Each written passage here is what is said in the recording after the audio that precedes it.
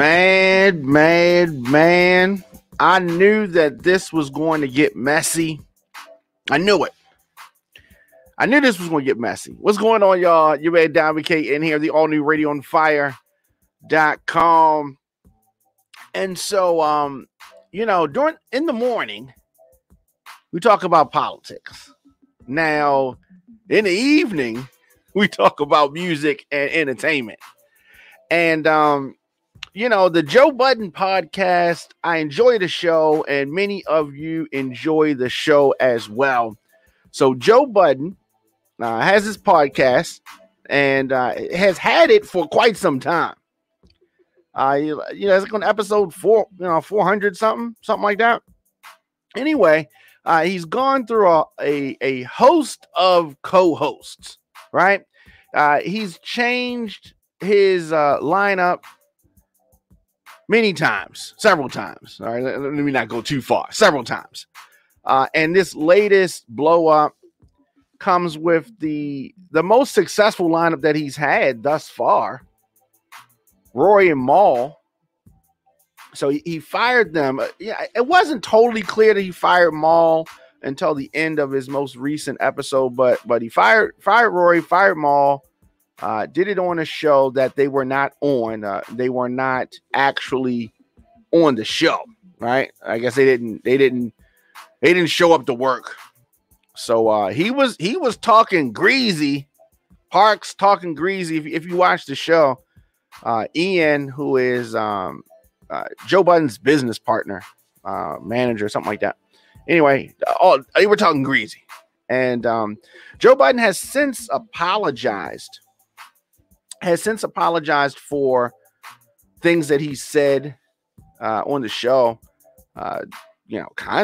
He said that seeing all of this feedback and all of this, I do need to apologize to Roy as well. Maybe Roy and MAL too, but definitely Roy. He said on the newest episode of the podcast. And so there was a response. I didn't think that they were going to say anything for quite some time, talking about Rory and MAL. So if you have watched the show, now some people don't watch the show, some people watch the show. I do watch the show, and I've been a fan of Joe Budden since since his rap career. I remember him coming to Baltimore. I've talked about this a couple times. I remember coming to Baltimore, Def Jam. He had a bus and all that kind of. That kind of thing. And, he's been doing this for a while. So there's been this back and forth, whether or not Joe Budden's career has made the podcast successful. And so that was something that Joe Budden said, look, he was Joe Budden, and because he was or is who he is, that's what it's all about. And it's his YouTube channel, and, Roy and MAL wanted ownership or partnership or wanted some percentage numbers, wanted accounting, wanted to know, they're playing with words. They basically want to know, what are the numbers like, and are we getting paid what we're supposed to be getting paid? So they wanted to know, Roy especially wanted to know, based on the streams, based on the numbers, this arrangement that we've worked out, this arrangement that we've agreed on, are we getting what we're supposed to be getting? That's what it all came down to. Joe Budden is offended by them even asking this. Joe Budden is offended that they asked this question. So he's in his feelings about it. He's in his feelings, and they're in their feelings because he's mad that they're even asking the question. So he's being vague with his responses, and that's what's causing a lot of the confusion between the camps.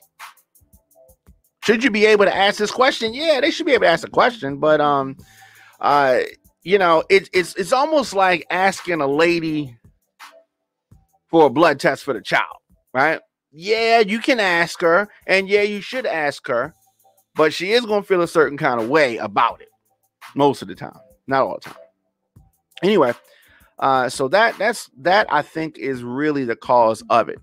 And when you have a show that is named after one of the members, and whether it's the founding member, some of the co-stars tend to get in their feelings. Some of the co-stars tend to get in their feelings.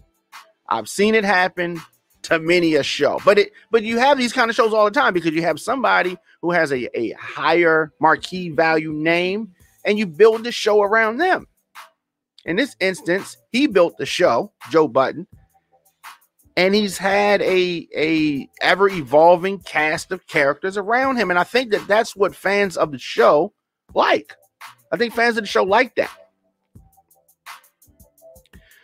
Joe Budden also claimed that he wants the aforementioned clip where he was firing them to be edited out of the episode.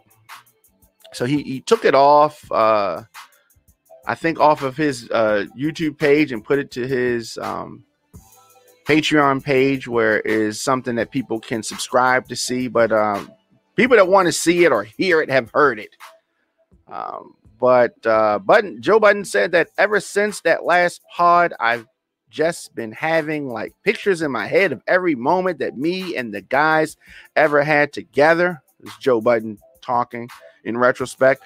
When I say I didn't ask you to do nothing for me, because I don't ask y'all to do nothing for me, but that's a man thing to me. You just don't ask men to do much stuff.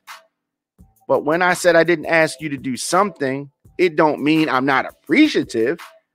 It don't mean I'm not grateful. It means I just never asked.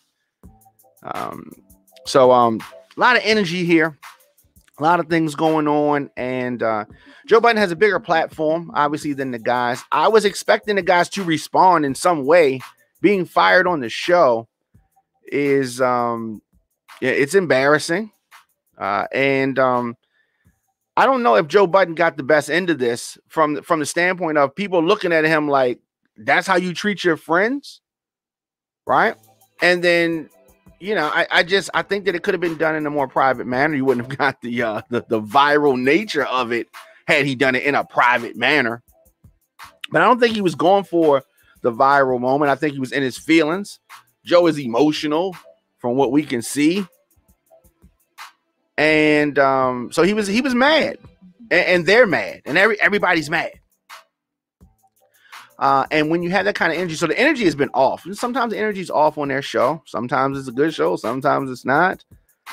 But did Joe come off like an egomaniac? You can make an argument for both points. The fact that he has, over the last several years, had multiple co-hosts.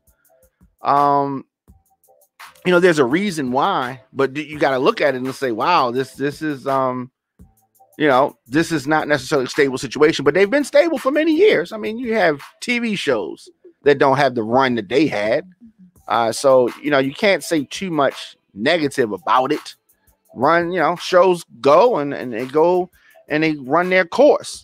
TV shows. And so every show is not going to stay together forever. I'm sure that the Breakfast Club has had issues, but they've been able to stay together throughout them. But they were all put together at the same time.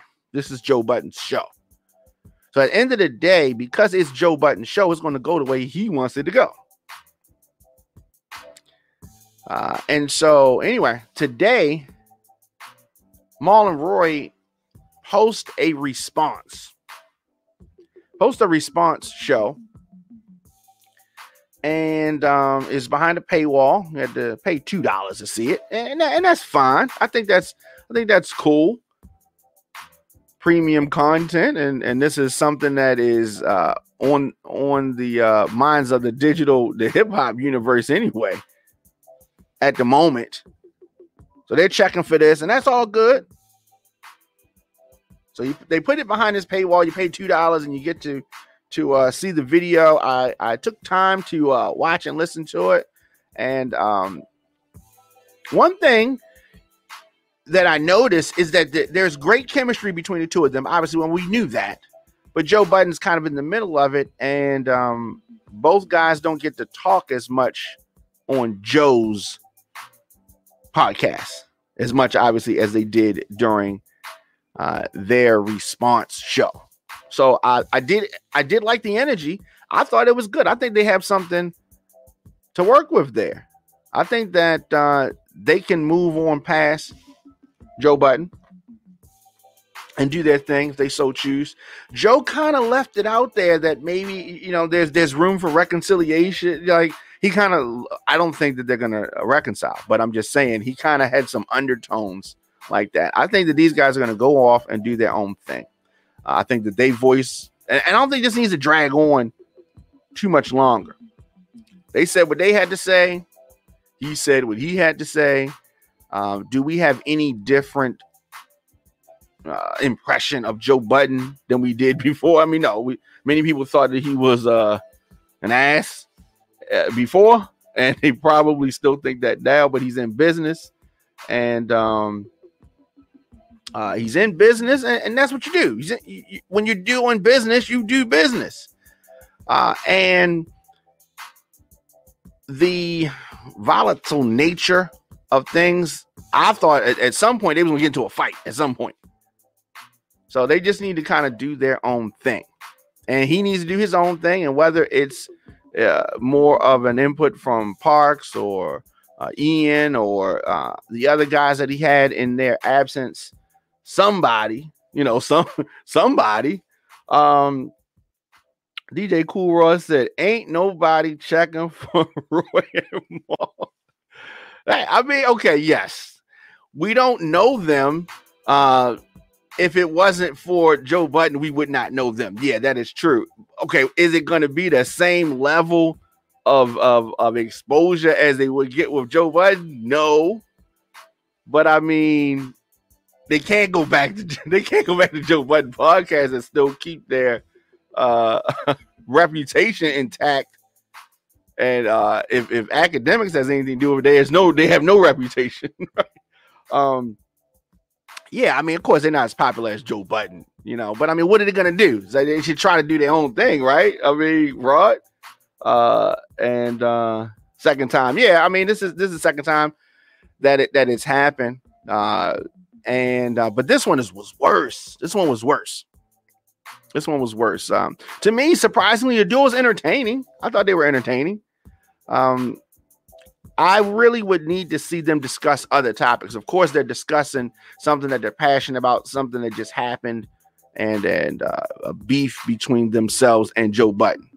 So that was entertaining, at least because we wanted to hear what he had to say and what Mal had to say.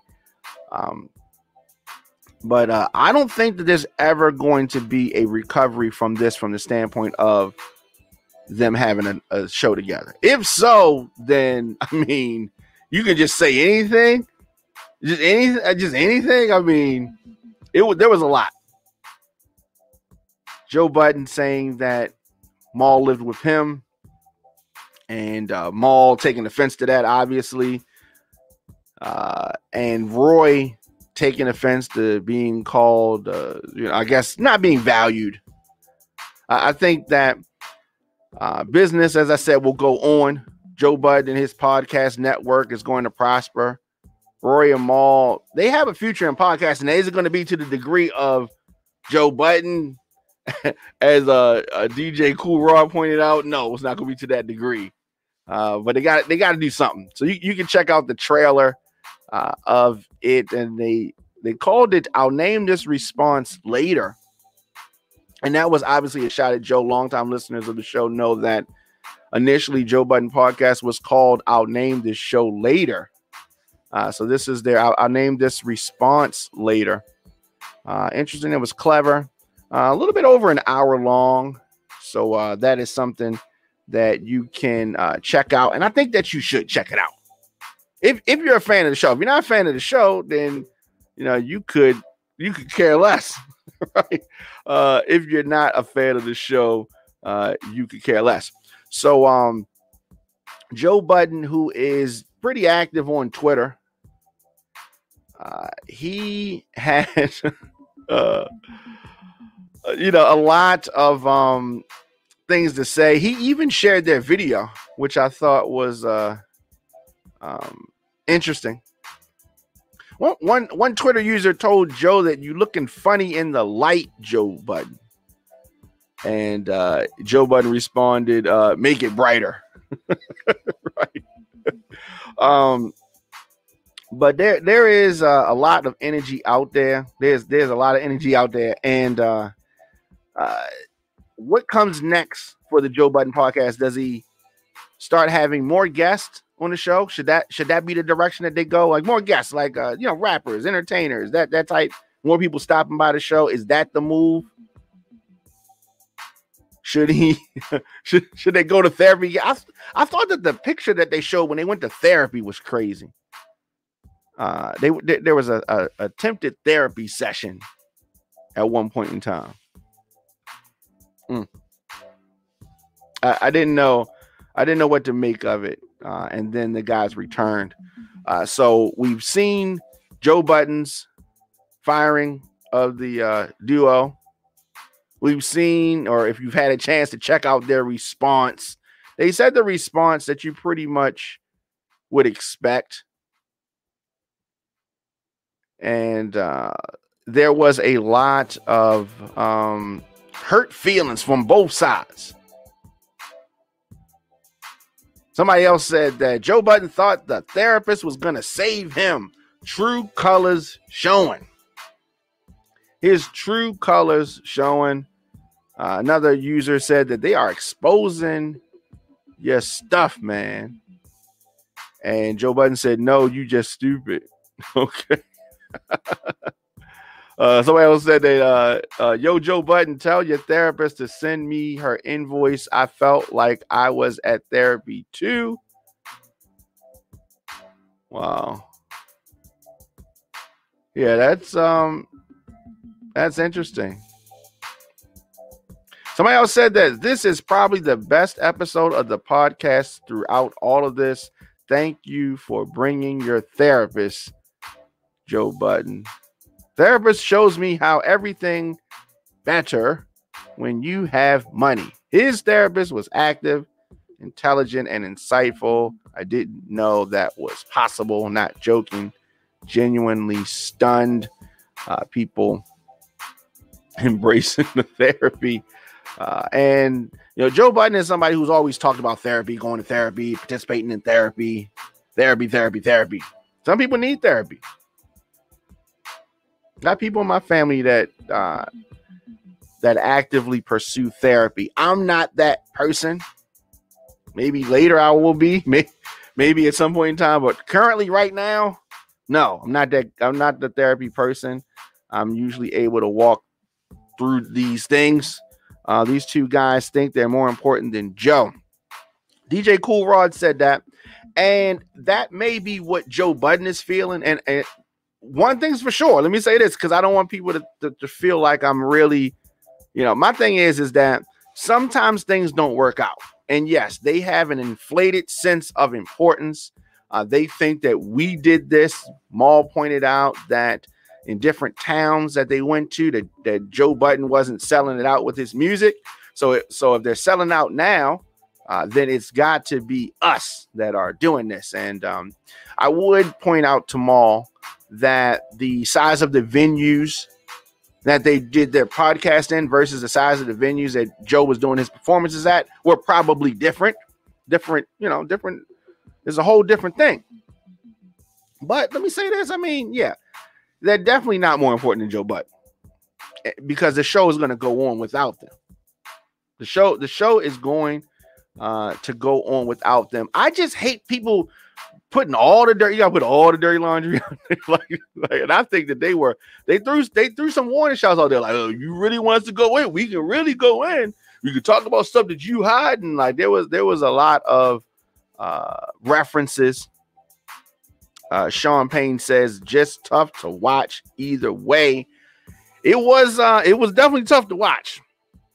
I felt like we were, sitting in on an argument between some friends, and we're at somebody's house, and it's about to get crazy. Nobody really knows how crazy things are gonna get between the friends, and you hate to see, that's your man. Like, what are you doing? That's your homie, man. Like, you know what I mean? There was a lot of talk about Roy supposedly challenging Joe Budden to a fight. And Roy kind of, says that it wasn't serious and you started it kind of thing. And Joe Budden, how many places can you work and you're going to,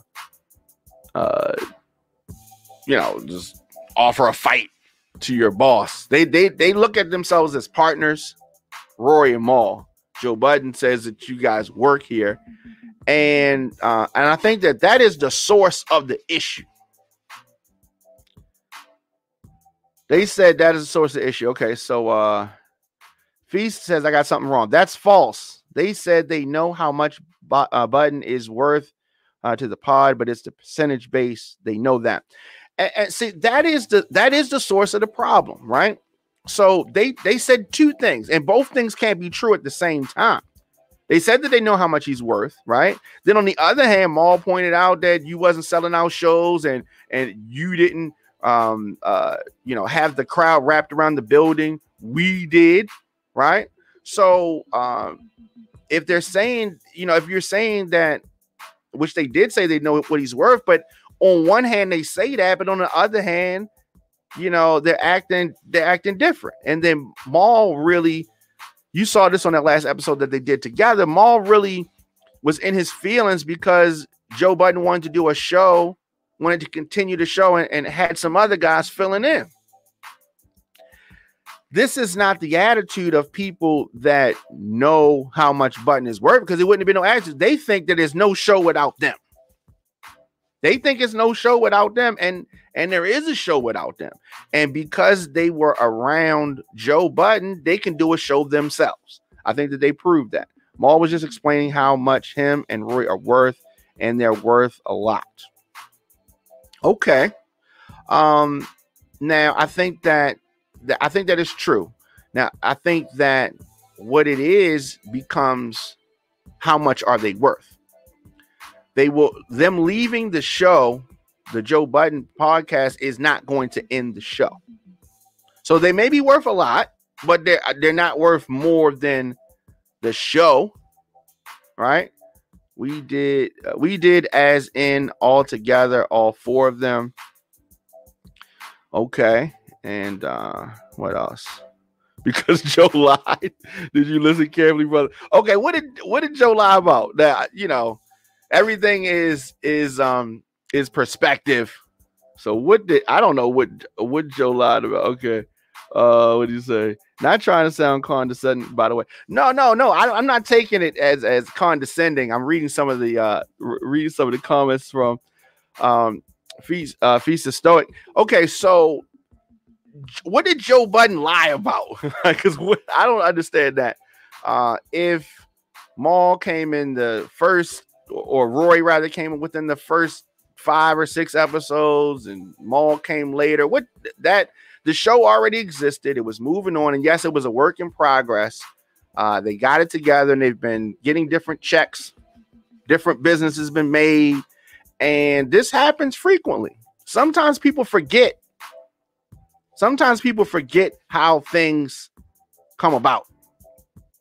Sometimes because whoever is the head guy or the head girl doesn't bash it down their throat, I'm the boss. Sometimes people feel like they're all on equal footing. And that's not the case. They're not on equal footing. It's like the Steve Harvey morning show or what any other show, one of those shows that are built around a comedian. They have a whole cast, a Ricky Smiley show. You know what I mean? Jamie Foxx had one, and you have a whole cast of characters, but it's named after the most popular person, right? This is very similar to that. It's like a hip hop version of that, a podcast version of that. None of those guys. It's not even Joe Budden and Friends. It's Joe Budden Podcast. So he's the most important person. So it's whatever he says at the end of the day. And whether he does some grimy things to his friends, that could be debated. But it's still his platform to do it.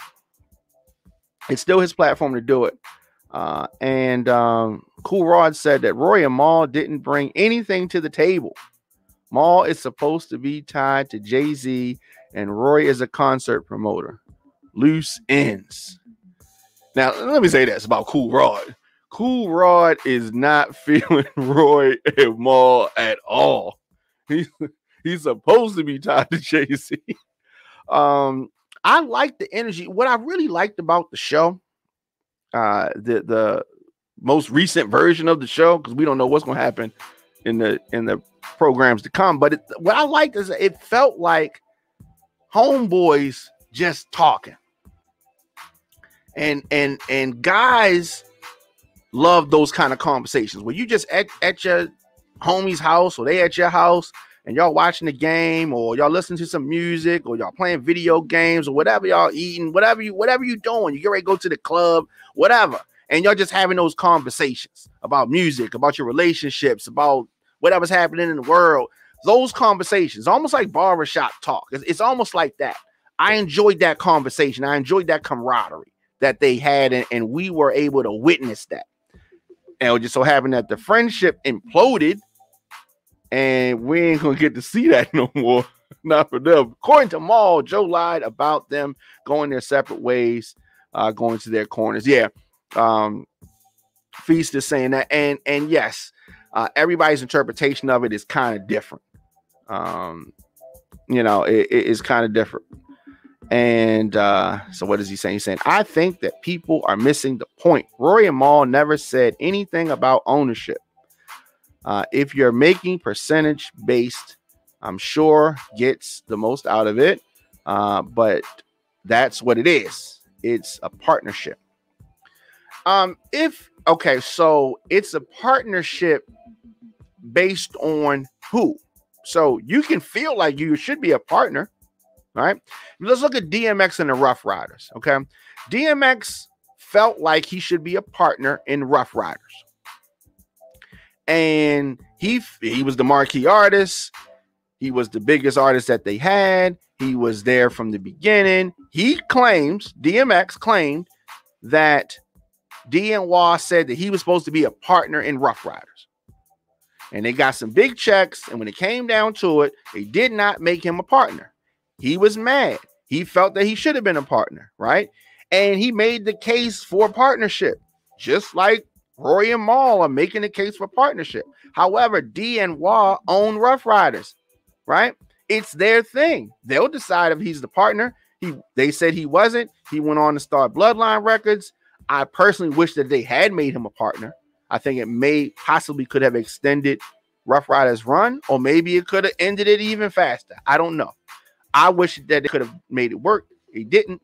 But like I said, DMX was DNY wrong? No. It's what they wanted to do, and it was their thing. And so what his contribution, DMX contribution did not make him a partner. And do you think that DMX contributed more to Rough Riders than Mal and Roy contributed to the Joe Budden podcast? Yes, DMX contributed more, and he still wasn't a partner. You can't make yourself a partner by what you do. It's in the structure of the foundation, and the foundation was Joe Budden. The foundation was Joe Budden. You know what I'm saying? Now, DMX contribution. DMX, Roy and Mal. I don't even know. It's not even equatable. But I'm just trying to say from the standpoint of the partnership. So at any point, we do LL Cool J in Def Jam. You know what I mean? LL felt a certain kind of way that he wasn't in that position that they put Jay-Z in. He was there from day one, or at least day two, LL Cool J. You know what I'm saying? But my man Cool Rod says that Roy and Mal were boring. They didn't open up about themselves and trying to be politically correct with answers. Okay. I don't think that DJ Cool Rod, I don't think they were trying to be entertaining per se. And you're right. And we're not going to be able to see how entertaining they can be until we see them talk about other things, right? They're only talking about this blow up with Joe Budden. And you're right. They were not revealing. They were very politically correct. And like I said, they threw some warning shots out there. To Joe Budden. And I think that it's over. Feast said, good point. I see what you're saying. Oh, definitely. Thank you, my brother. I think that we've pretty much seen what we're going to see. Maybe some little things here and there. There may be some little things here and there, but for the most part, I think that they're done with that. Do you want to see this trio back together, not including Parks and that, right? Do you want to see this trio back together? I say no. I say no because there's some things that you can't come back from, and if they do come back from it, then I think we're gonna look at everybody different. What's really going on with these guys? I think that it's over, and it should be over. End of an era. Yes. Enjoyed the show. Yes. Everybody needs to move on to different things. And Rory and Mal are definitely not. They don't have the personality of Joe, but Joe, like anybody, Joe needs somebody to bounce, conversation off of, and they do too. Whether they need another personality to come in, a bigger personality is possible, but I think they should just stay with them. You say no, okay? He says no. He says it won't happen, and I agree. It will not happen. It shouldn't happen. That's for damn sure. It should not happen, man. But it was a hell of a run. It was a hell of a run. We got some music to review later on tonight. We're gonna review some music. We have some songs to get into. A lot of things coming out in the foreseeable future. Summertime is coming, so we got new music coming out, and we definitely have music that dropped on Friday. So a little bit later tonight, we are going to review some of these tunes. Let me know what songs you want to review, but I have some things. 21 Savage, Migos, Nicki Minaj, Drake, Wayne. There's a lot of things. Kodak Black that we want to get into, and we're going to do that a little bit later. Let's do this. We're going to take a quick break, and we're going to be back to getting some of these music things.